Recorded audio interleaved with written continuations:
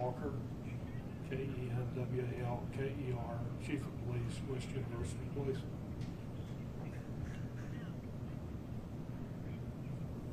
You ready? Yeah, let's go. About 8:46 a.m. last Wednesday, Brett's wife came to the police department and reported him missing.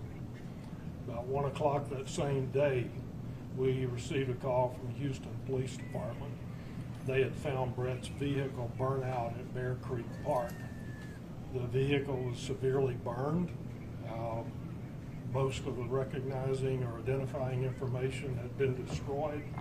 One of the HPD officers knew that they could find a secret VIN number.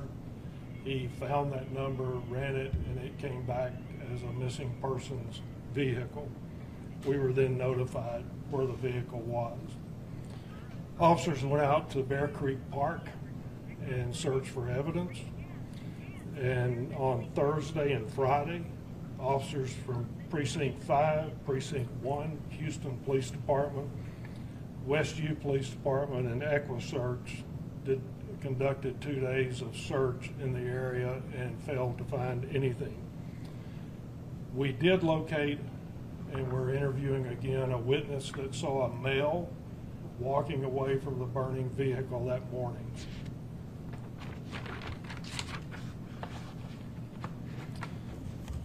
Early morning Wednesday on the 21st, our camera system in Westview recorded Brett leave, or his vehicle leaving Westview at 4:21 a.m. He was not following anyone, and no one was following him.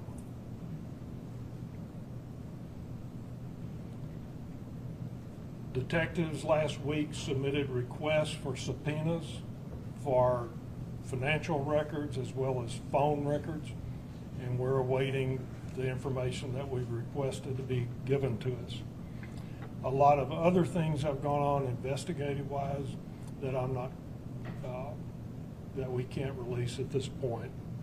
Unfortunately, in high-profile cases, social media takes over, and a lot of misinformation is spread, as well as people that claim to have knowledge of the missing person or the investigation into the missing person.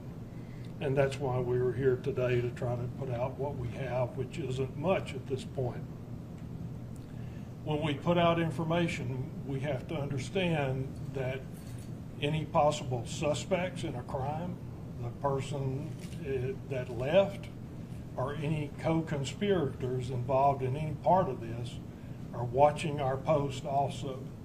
So we have to be very careful about what we put out as far as what our investigation's concluding and what we're doing.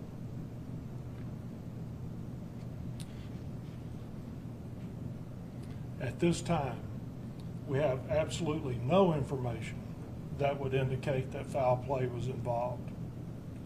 We do have some information that indicates it may have been pre-planned with no crime involved, but it's way too early to come to that conclusion now. We've developed a lot of information about his behavior, and we're looking into that as well as several other areas that he may be.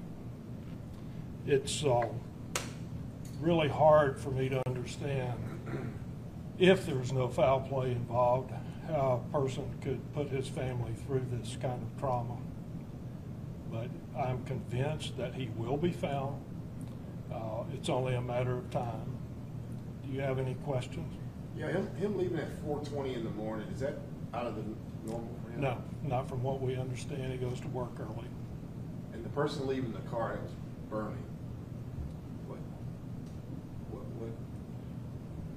is there anything there? The only thing we have is a person reported seeing a male walk away from the burning car. And I've told you all we have at this point. We're still investigating some other leads in that area. You call this a high-profile cases with folks paying attention on social media and misinformation. Why would you consider this a high-profile case? It's one of our residents that disappeared, and you know, we take these things very seriously, although it hasn't been that long, but it's serious to us and the family. And with the media coverage and social media, it is high profile. Anyone else? What are we missing? You know, what questions should we ask? You know, I don't know. We're asking, obviously, a lot of questions of a lot of people, and we're still gathering information. I actually thought that we'd have it resolved over the weekend, but it didn't happen yet. It'll happen.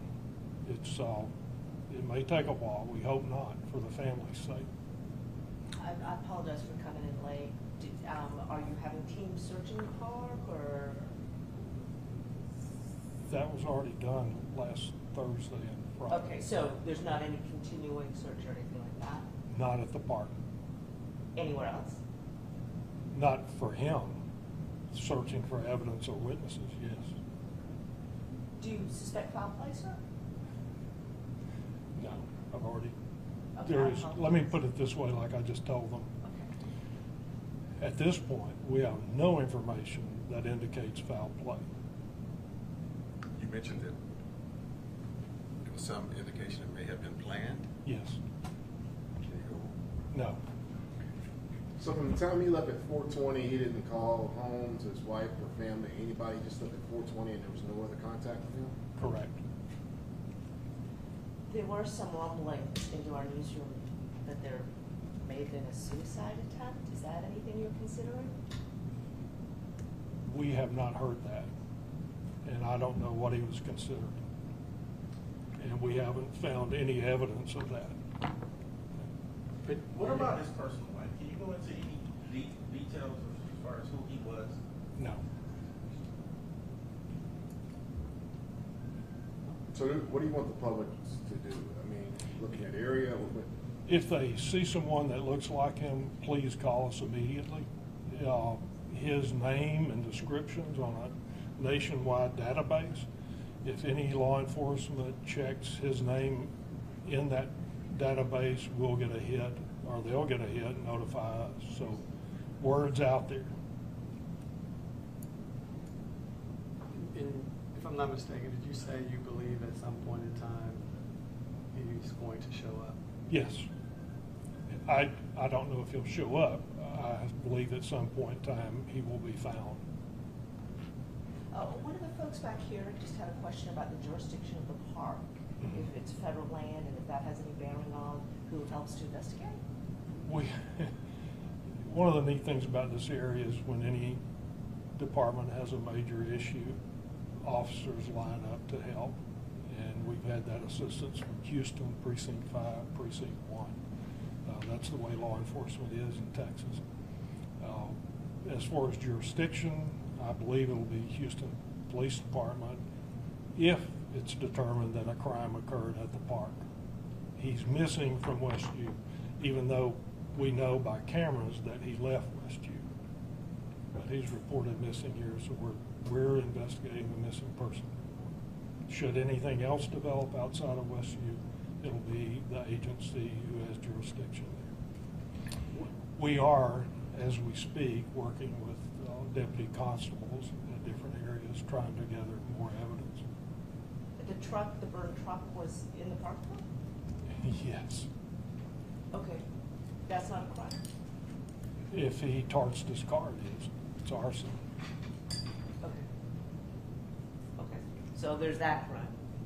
Yes, but we're concerned about his welfare and the missing person. Okay. when he left West U, was there any bad reason for him to leave? Was there arguments or anything personal? But was there any domestic stuff going on to make him want to leave like that? We have no information that would indicate any kind of problem like that. Has the family put out any other pictures, perhaps one without a beard, so that people can recognize? I think there's one on Facebook or something like that. There are some other photos out there. And you're searching phone records and all that kind of stuff as well? We've asked for subpoenas to be issued for those records. And again, I apologize because I am late, I apologize, sir, but does he have any history of mental health issues? Not that or we're drug aware of. issues? Not that you're aware none at all that we're aware of. Okay. Thank you very much.